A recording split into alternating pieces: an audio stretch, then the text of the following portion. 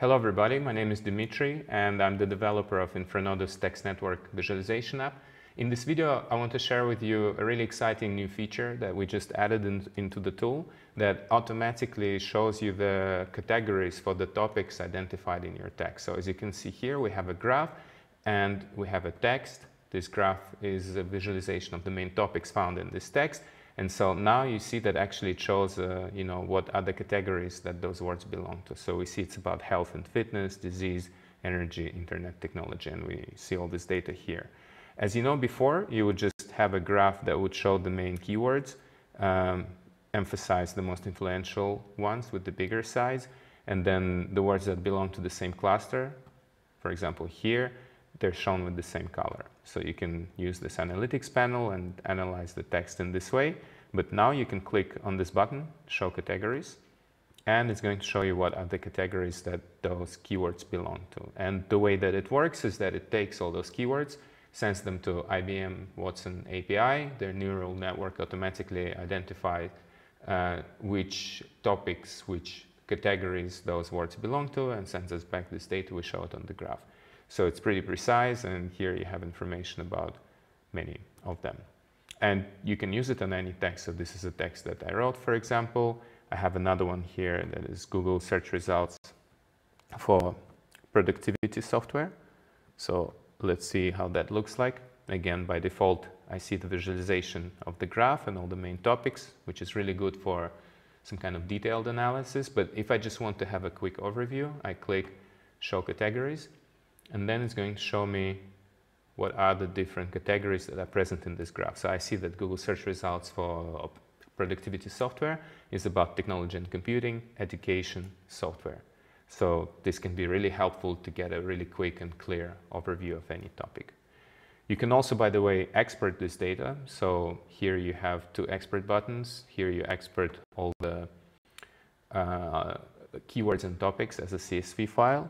And here you have another button that can export all the search results in this case, or any statements that you have, but with these topics are already identified. So you will have a table with a categorization based on the topics for each of those statements. So you will see which category each statement belongs to. So this can be really useful for further analysis if you would like to use it in some other software, for example.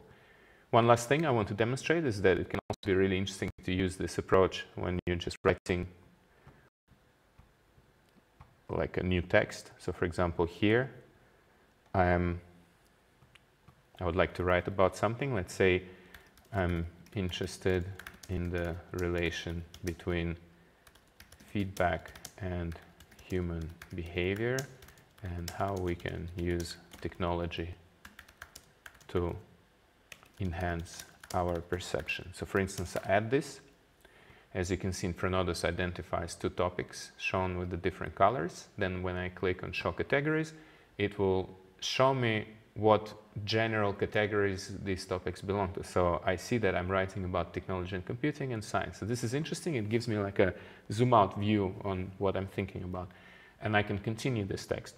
I can even use, for instance, this GPT-3 AI tool, which is found right here, that proposes me to make interesting connections between the topics that I identified. So for example, here it says, what is the potential of feedback loops to induce a certain behavior in humans? So this can be interesting. I can answer this question by saying that if we establish a feedback loop through technology that allows us to enforce certain patterns of behavior, it can be used for training. Add this into the graph.